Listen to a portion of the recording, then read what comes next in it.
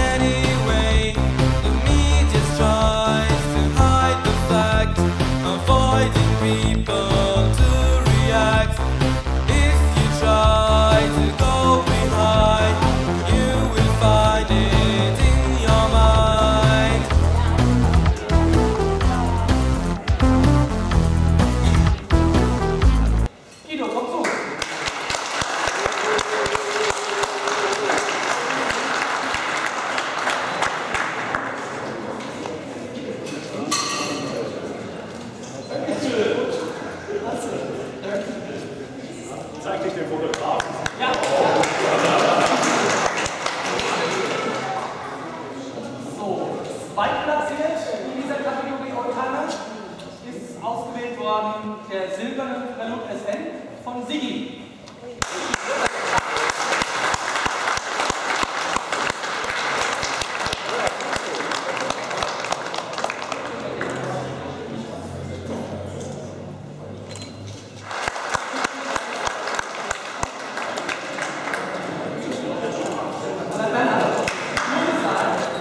Wir haben uns überlegt, ob wir den Preis geben.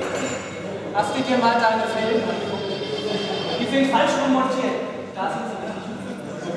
Wir haben gedacht, du solltest auch ein Stück Blech bekommen, was nicht mehr rollt. Bitte schön.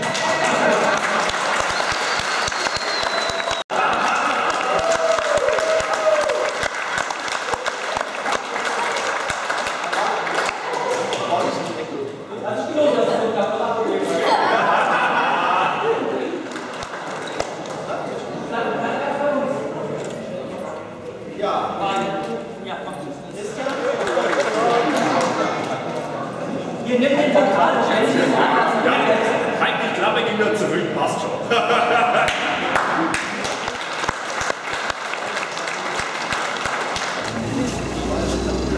Welche Auto, Bibi?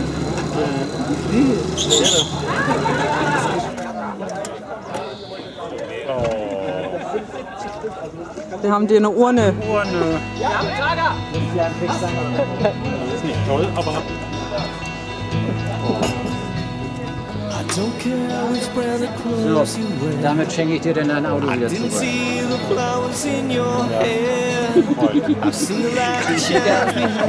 Ach, jetzt sieht man es erst. Oh. Super.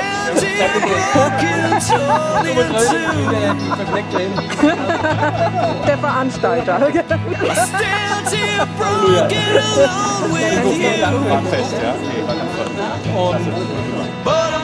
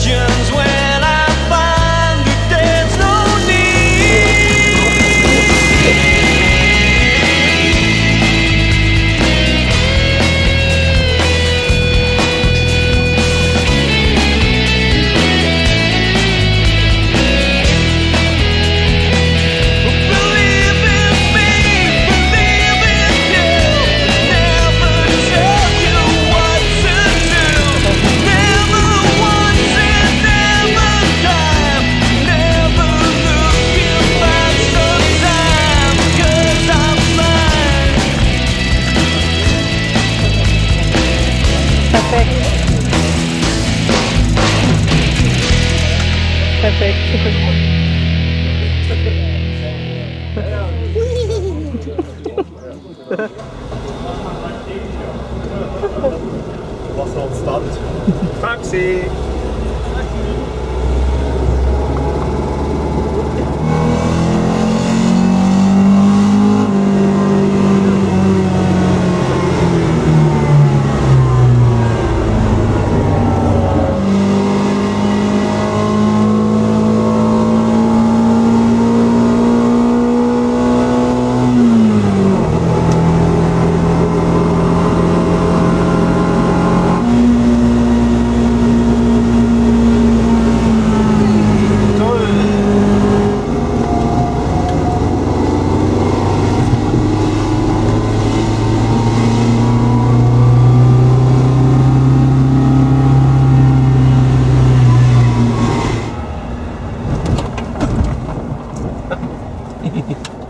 Geil.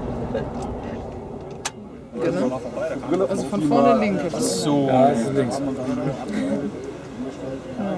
Ja, genau. Blinker sitzt außen. Und das muss ist... aber hinten ja auch draufstehen. Und dann muss da ein R oder ein L draufstehen. Ja, rechte Seite. Andere Seite steht ein L drin. Der macht dein Auto kaputt. Ja, dokumentier's bitte. Für die Nachwelt. Darf der das? Ja, er darf das. Ach so, okay. Ich habe mir das erlaubt. Gut. Mal gucken, ob er das auch richtig macht. Er war stets bemüht im Rahmen seiner eingeschränkten Möglichkeiten. Ja.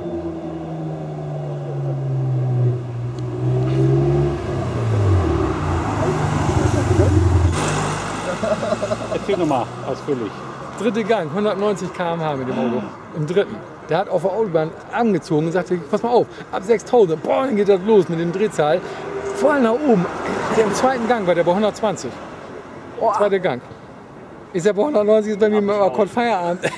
Da hat er noch, kann er noch runterschalten nochmal. Echt irre, ey. Wahnsinn.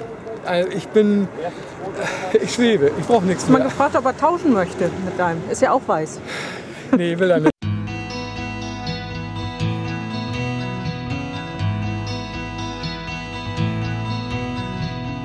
I don't care which brand of clothes you wear.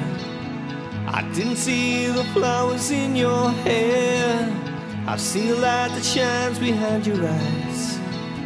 I've seen the flame to light my selfish skies. Stand here broken, torn in two. I stand here broken alone with you. But I'm blind, and I just can't see that I'm blind. It's always you, not me, and I'm blind. Hättet ihr mal lieber einen schönen Sake gekauft, den würde ich jetzt mittrinken. Haben wir gerade Sake schmeckt nicht. Danke. Kannst du das schmeckt nicht? Ja, gibt aber verschiedene Sorten. Geschmackssache, oder?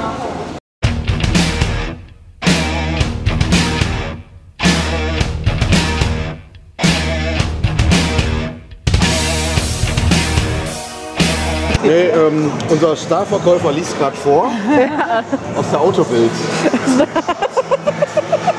Kollege, du hast doch selber so gewollt. Ja. Oder wolltest du nicht auf Video haben? Okay. Also Sascha hat sich heute extra schick gemacht für die HCC. Mit Hemdchen und so. Ist ihm auch gut gelungen.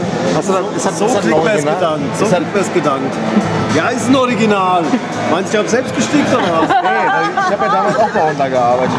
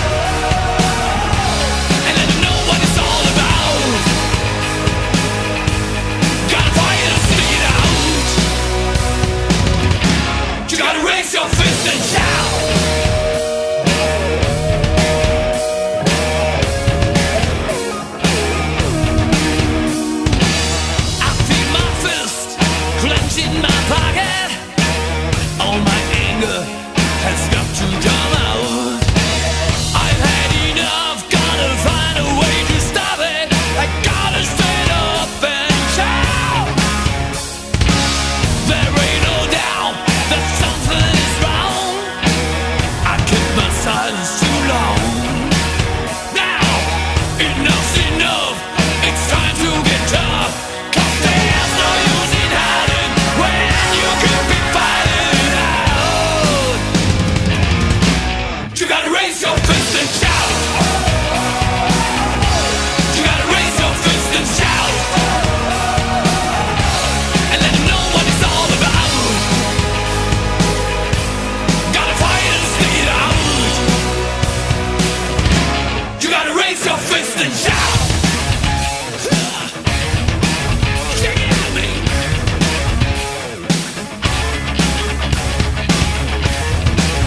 Shout. Shout.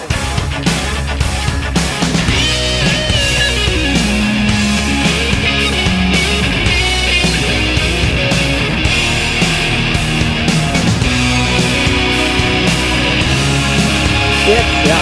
Jetzt höre ich dich. There ain't no use just sitting around waiting for the world to get wise. No, you gotta shout and let it all out. 'Cause there's no use in hiding when you could be fighting it out. You gotta raise your fist and shout. You gotta raise your fist and shout. And let them know what it's all about. Gotta fight and stick it out. You gotta raise your fist and shout. You gotta raise your fist and shout. And let them know what it's all about. Gotta fight and stick it out.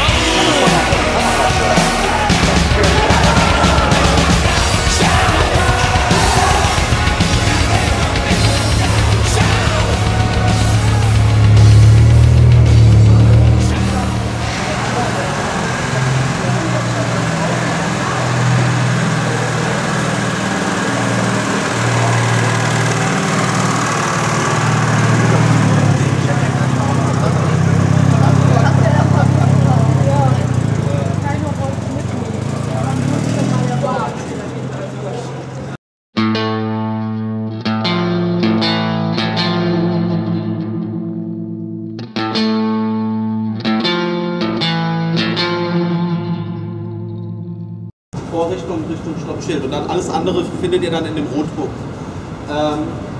Es gibt keine Startreihenfolge, das heißt, wer zuerst bei mir ist, der fährt zuerst raus und dann reihen sich alle anderen gerade hinten rein, hinten an. Und genau, also ich lasse im Abständen ungefähr von der Minute fahren. Ne? Also in zeitlichen Abständen alle Minute fährt jemand raus. Oh, ich gucke dann noch. Das war es. Weiß ich nicht.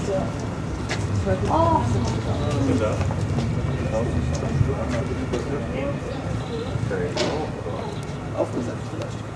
Nee, so ein Brettwerk. Der hat das Bretter draufgesetzt, weil das steht, oder? eine Anhänger. Das weiß ich jetzt auch nicht, wie es da rein mit. Mindestens noch die Ausfahrt. Zu lange ist. Aber dann erst wieder jeden fahren müssen. Boah, das war so knapp.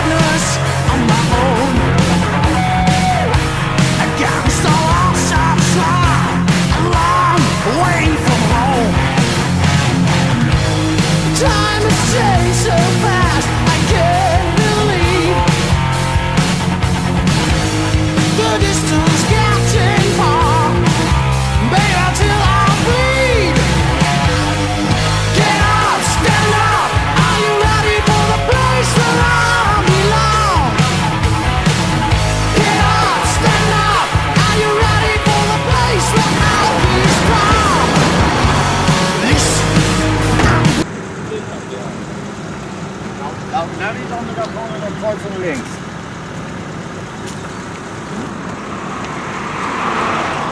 Laut Navi sollen wir da vorne eine Kreuzung links. Machen wir nicht. Ah, da kommt der nächste, da kommt Barney. Das ist ein Zebrastreifen. Jetzt kommt der heute.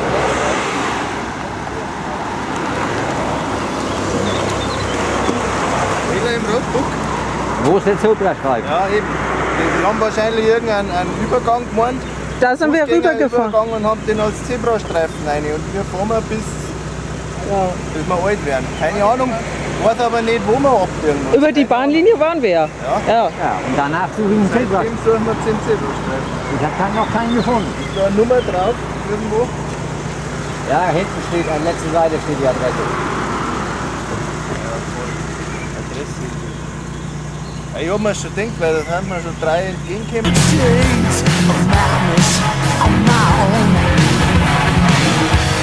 Against our fear we stand, united we are strong. Time has stayed in the way, I can't believe the distance getting far. Maybe till we reach. Get up, stand up, are you ready for the place that I belong? Get up, stand up, are you ready for the place where I'll be strong? Bisschen verwirrt schon. Wir warten noch. Dann bis gleich. Okay, ciao. Warte mal, die setzen sich wieder in Bewegung da vorne.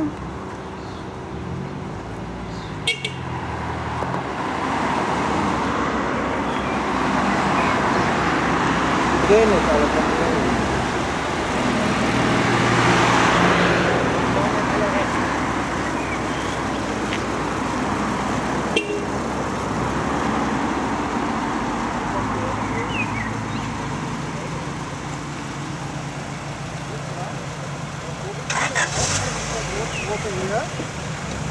Der Frank holt uns jetzt ja ab. Hast du den Zebrastreifen gefunden?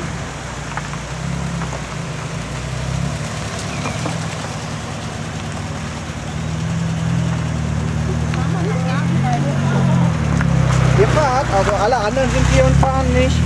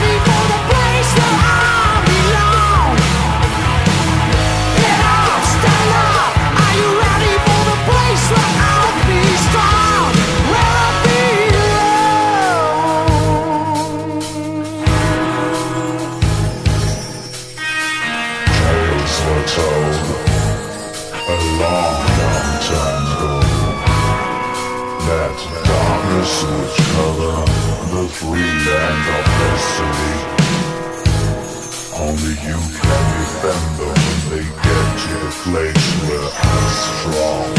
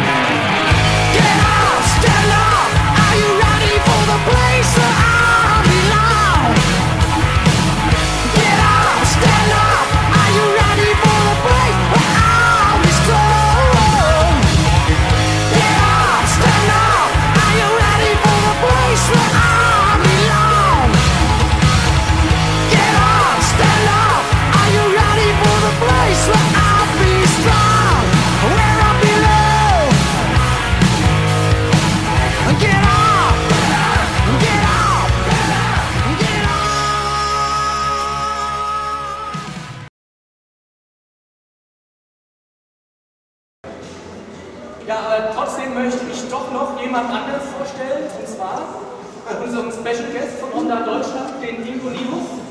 Hallo. Und die Veranstaltung ist dieses Jahr auf sehr großes Interesse gestoßen. Also man hat hier nicht den Vertner geschickt, sondern der Ingo Nibus ist der General Manager für die Pkw-Sparte. Ist das richtig? Habe ich das richtig jetzt gesagt?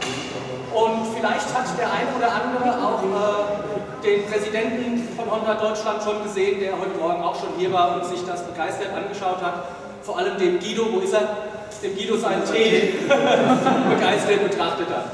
Ja, ich darf Sie auch ganz herzlich im Namen von Honda Deutschland begrüßen, möchte mich ganz herzlich für die Einladung bedanken. Ja. Und ich bin wirklich ganz überwältigt von der Vielzahl, von der Quantität der Ausstellung und ganz ehrlich von dem Engagement, was hier gelebt wird.